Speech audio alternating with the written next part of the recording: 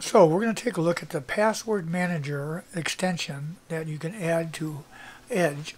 So I'm going to click on the menu, go down here to Extensions. Now if you already have some installed, they'll be here. And you'll see that later on in some screens they have several loaded up in Edge already. So we're going to go down here to where it talks about it asks you to check out extensions. And it'll take you to the website where it shows all the extensions that are available for Edge. And here we are. Now I have another video that's talking about all the rest of these, but we'll go up here to the top and look at LastPass. So basically what LastPass says it is, and what it does is that it allows your browser to handle all your passwords in a secure extension, so that no matter what website you go to, it will automatically save not just your password but forms as well. So let's go to the store and go get the extension. So when you click on it, it automatically will launch the store, and it'll come up here, and you'll need to read reviews and all that and make your own decision concerning the product. But then you just click on free and it'll go ahead and install. But again, look and see what you think about it, that you're comfortable and all that, and then go ahead and click the button. Now I'm not going to show the install from the store download time and all that. It's normal. But you'll see here is up in the top right hand corner, you can't see it all, but the top is asking you to go ahead and activate this extension. So beside the download, you have to accept the extension to be activated. So then all you have to do is go down here, read all that stuff there, and then click the turn on button, and it'll go away and it'll pause for a while it's loading the web page, because not only do you have to do it, but you have to actually log in here and create an account.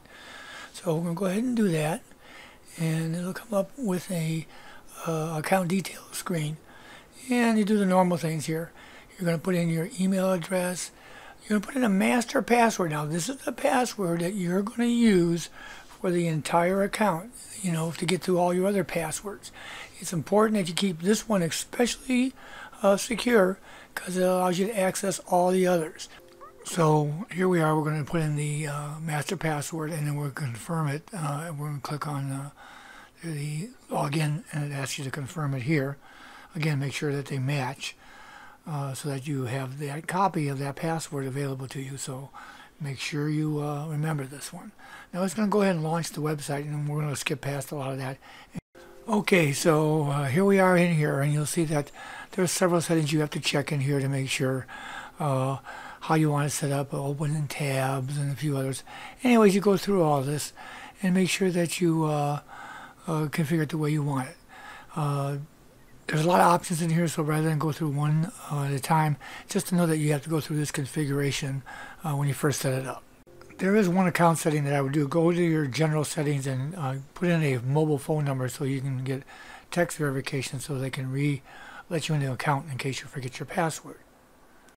So once you've configured LastPass, you can go in here and click on Add Site, and you come in here and you can type in the URL, your name for that site, and your passwords and all that.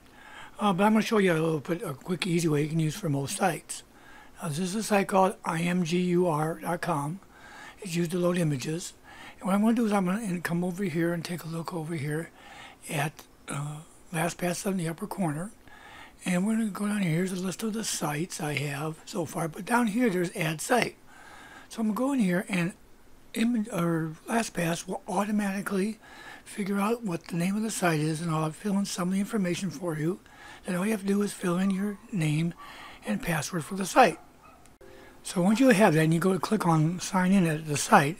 So if I right-click on the dialog box to enter the name, LastPass recognizes the site and gives you the username and also the associated password, and all I have to do is click on Log In, and voila, I'm in the site, no problems whatsoever. So you may already have your password cached in either Edge or Chrome to where it's already saved for you, but if it gets lost or whatever and you forget, or you just forgot to update on your password, LastPass is a great place to store all that stuff, especially for those sites you very rarely go to, like maybe a Minecraft forum or something like that. Now there's other things that LastPass can do. You can fill out specialized fields for every site, including things like your credit card, automatically fill that stuff in. But get through getting all your sites loaded up, and then you take time investigating all the other features of LastPass. So there you have it, LastPass. Great little tool to help you remember all those passwords. Well, actually, you don't remember them, but it helps you manage your passwords for all those sites that you have. No more resetting passwords and doing all those things that take time, when it can be handled quite efficiently and quite nicely with LastPass.